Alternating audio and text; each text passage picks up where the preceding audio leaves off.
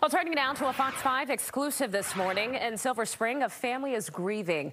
And a homicide investigation is underway after an 18-year-old was shot and killed at a local park. A tragedy unfolded late last night, and this morning, his family is speaking only with Fox 5. Bentley Alwick is live with the latest as police search for his killer. Good morning, Mel. Good morning, and this is a story that's going to hit every parent hard. The shooting happened behind me here at the Seek Lane neighborhood park in the playground area. The victim, 18 years old, his mother telling us this morning that she's grief-stricken.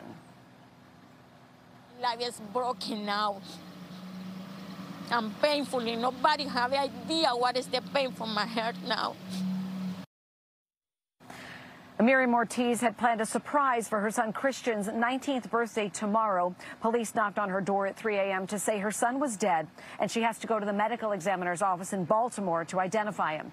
It was 9:45 p.m. last night when calls came in from people who heard loud gunshots, one reporting hearing up to 20 shots and seeing shell casings in the roadway. The first officers arriving in the park found the 18-year-old in severe distress, suffering from a gunshot wound to the upper body.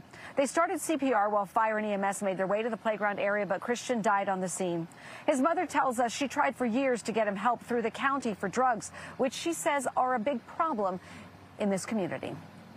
I'm working for the community, and I'm working and speaking for the gangs and speaking for the fentanyl, the problem with the drug. And for me, this morning is surprise because I know I work in so many. I go in, you don't have an idea. I go to Annapolis. I go to so many people and political people for help.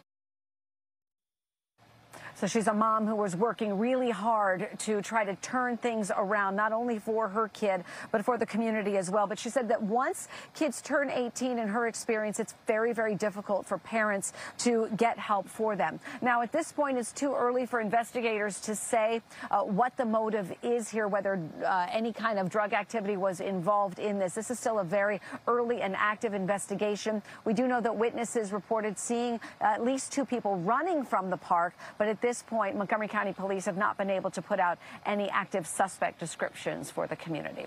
We'll send it back to you, Stephen. All right, Mel, you can certainly hear the pain in that mother's voice, and we are wishing them just well at this point. Thanks, Mel. We appreciate it.